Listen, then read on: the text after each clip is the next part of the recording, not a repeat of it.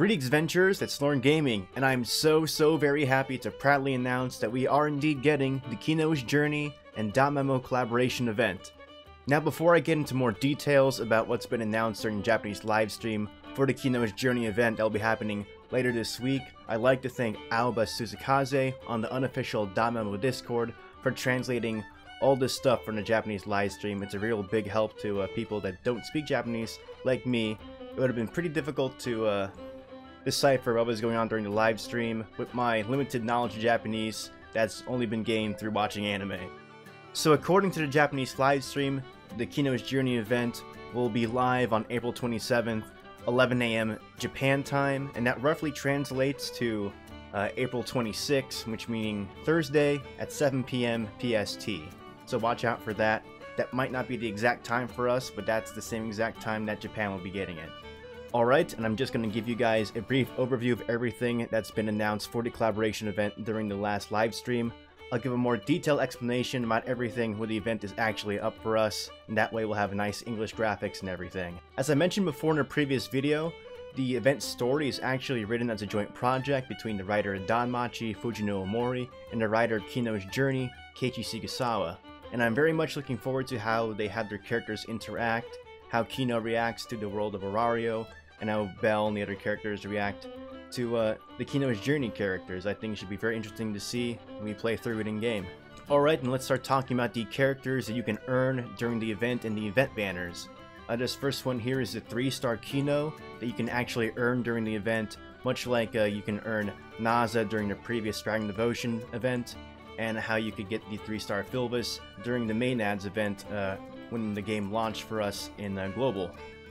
And very similar to the past two events with Naza and Filvis, we'll be able to earn up to 5 bonds for the 3-star Kino during the event.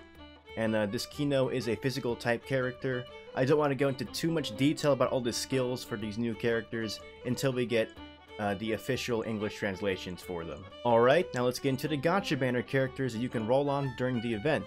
This first one is the 4-star Kino with Hermes.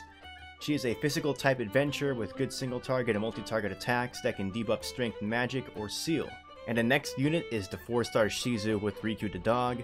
He is a physical type adventurer, and it seems that his skill set is more focused on single target attacks. And this is the 4-star Photo and So. They are a healer type adventurer. And this is the 4-star Hermes with Hermes the bike. They are a balanced type adventurer, and they seem to have a focus on stunning the enemy. And now we're getting into the 2 new assist characters. This one is the 4-star T. She's a strength-focused assist with a strength and crit rate assist skill. And for the last character on the banner, we have the 4-star Hestia, who is an endurance-focused assist character with a physical resistance and guard rate buff for her assist skill. Now having 2 new 4-star assist characters on these banners makes me personally very happy, because I don't know about you guys, but the only 4-star assist that I have was the guaranteed launch made Hestia and the 4-star Freya on the Sprouting Devotion banner. So this makes me extremely happy because I am needing some new assist characters very much. And all the new characters that are being introduced to this event will have their own CP levels that we can work with, which means more opportunity for rank up rewards like Hero Falna and Iris when we increase our CP level with them with Belle, Eyes, and Lafia. And right here you can see that there's going to be a new exclusive CP gift item for the new Kino characters. It will give 200 CP to the new Kino characters and then 5 CP to all the other ones, so make sure you don't waste them and to only use them on the new Kino's Journey characters that are being introduced into the game. And one cute thing they showed during the live stream is this graphic right here. It shows the new characters traversing through the quest, and normally your characters are like running through the dungeon, and in this case, since some of the new characters have bikes, they're riding their bikes through the dungeon, and you can see Riku the dog walk through the dungeon as well, and I think it's very cute. It's cool that we got these new animations for them. And also during the live stream, they revealed that the characters will be getting their own special character weapons, and their crafting materials will drop during the event quest. And this is actually pretty cool, because this means as soon as we get our banner characters, they'll get a pretty decent power boost if we can craft their character weapon for them.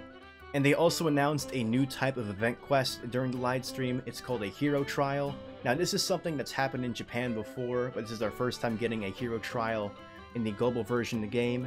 Basically, you get a farmable quest and you get a currency to eventually buy a character bond to limit break a character. Now, there's going to be 2 types of hero trials during this event. There'll be a hero trial for the adventure type characters in the Kino's Journey banner, and then another hero trial for the assist type characters in the Kino's Journey banner.